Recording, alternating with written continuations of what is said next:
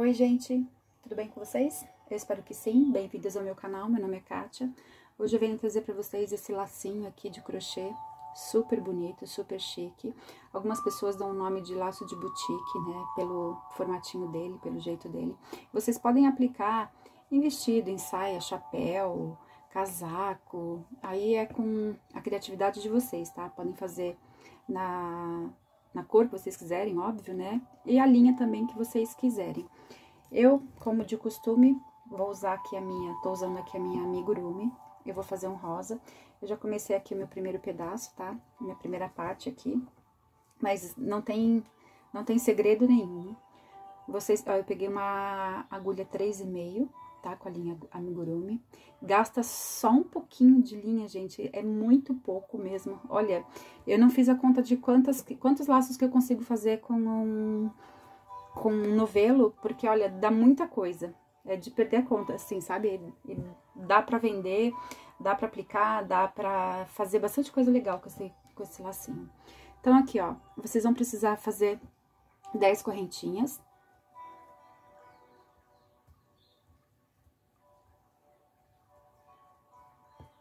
Eu gosto de usar o ponto baixo nesse laço, porque como ele já é bem bonitinho, bem incrementadinho, eu acho que se eu colocar um ponto mais incrementado, eu acho que fica muita informação, tá? Então, eu optei aqui, por esse modelo, fazer com o ponto baixo. Então, ele é todinho feito em ponto baixo. Então, são 10 correntinhas, e aqui vocês começam já o primeiro ponto na segunda corrente, tá? Então, tudo ponto baixo.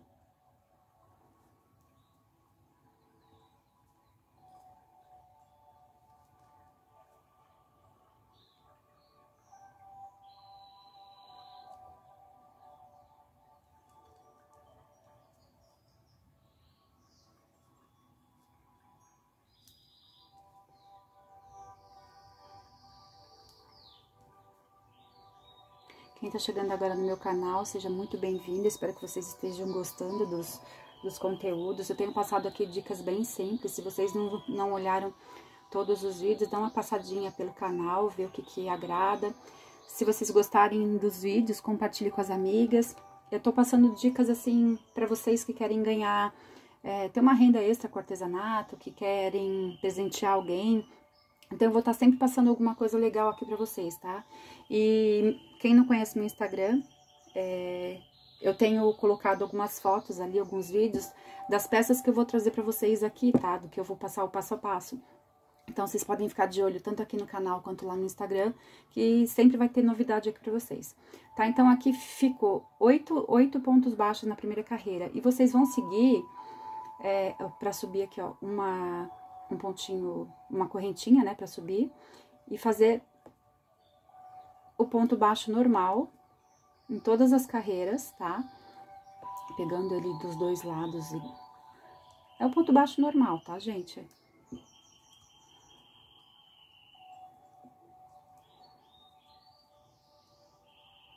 Esse último pontinho aqui sempre é mais apertadinho. Então, aqui, vocês vão fazer, são 8 pontos, tá? Vocês vão precisar de uma peça com 44 carreiras, tá? Com os 8 pontos.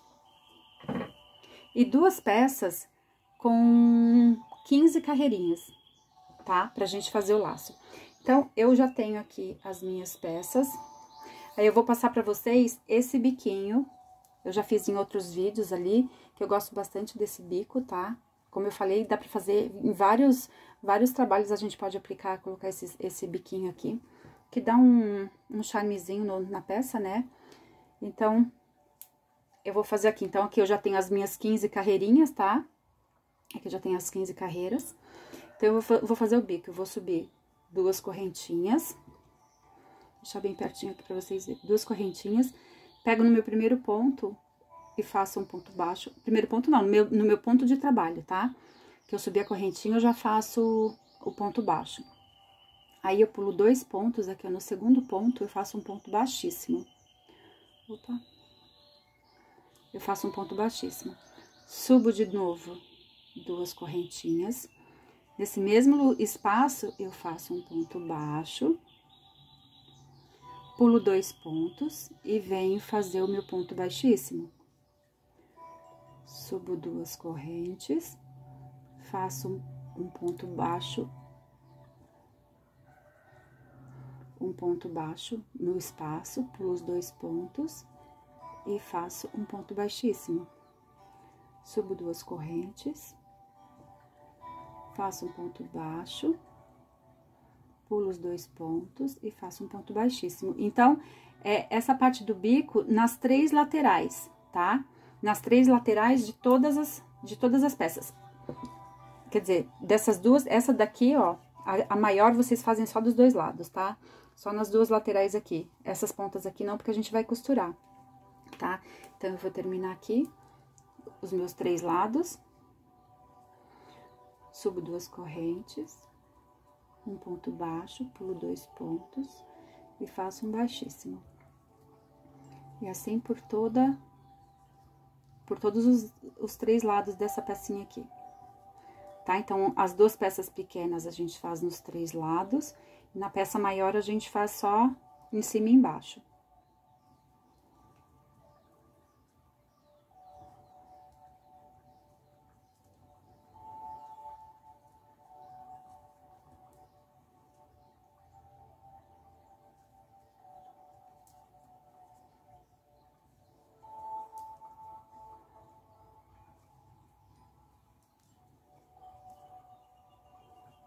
Um ponto baixo, pulo os 2, faço um baixíssimo.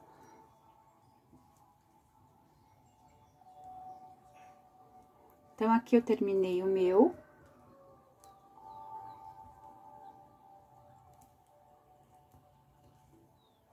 Puxar minha linha aqui.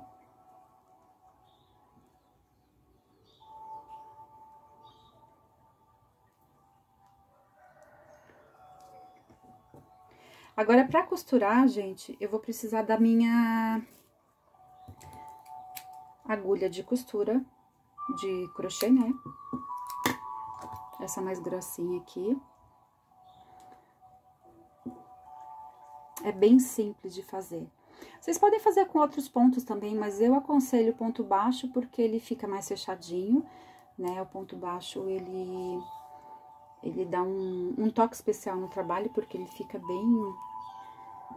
bem trabalhadinho, né? E não fica o espaço aberto, que nem ponto... Tem gente que tem um ponto alto muito largo e fica um trabalho mal feito e fica mole, né? Esse daqui fica bem encorpadinho, fica perfeitinho pro laço. Então, o que a gente vai fazer? A gente vai unir essas 2 pontas aqui, tá? Com agulha de costura. Eu vou pro meu lado do avesso, né? Avesso com avesso. E vou fazer um vai e vem aqui, pra costurar. Bem facinho, tá? Como eu falei, não tem segredo nenhum. Às vezes a gente vê e fala assim, nossa, acho que deve ser difícil, não vou fazer, né? Mas é bem simplesinho. Vestido infantil com esse laço fica a coisa mais linda.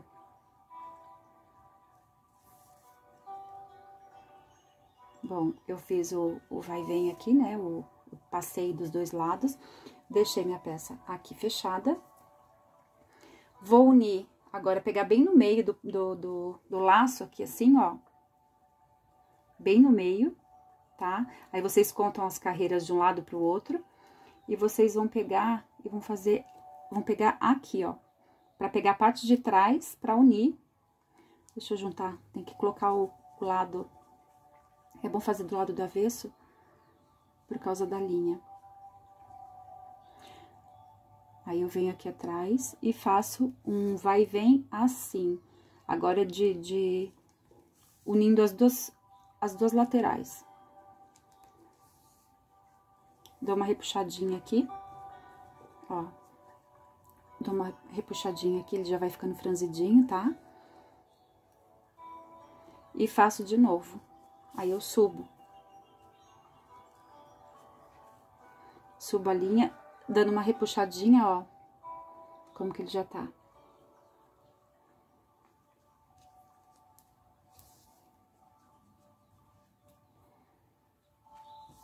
Parei a minha linha aqui.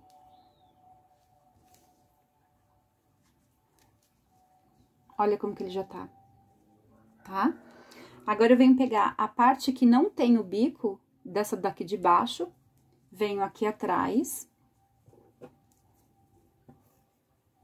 Aí, eu vou juntar lado com lado aqui, ó.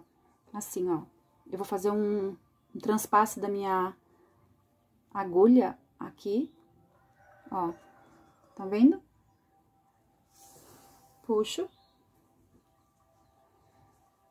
Vejo qual que é o lado certo aqui, pra deixar certinho, né, no trabalho, porque aqui vai ficar o lado certo, tá? A frente aqui.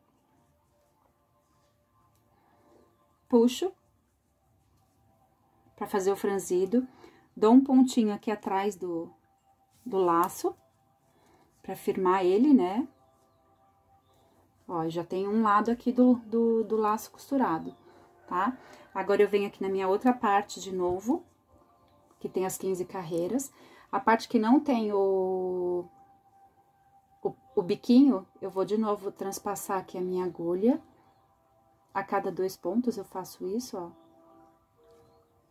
Ó, de novo, tá? Puxo. Ponho o lado certo aqui de novo, né? Pra ficar o lado certinho aqui pra frente. E passo a agulha aqui no laço. Pra puxar direitinho.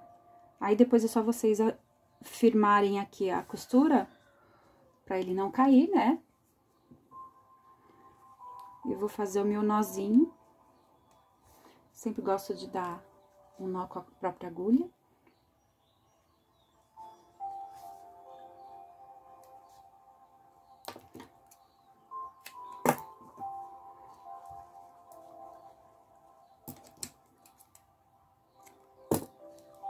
Tá aqui, gente, olha. O laço tá costuradinho.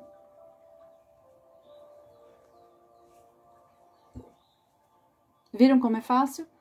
Muito simples. Então, as 2 peças com 15 carreiras e uma peça com 44. Não tem erro. Se vocês quiserem fazer mais largo, aí vocês colocam de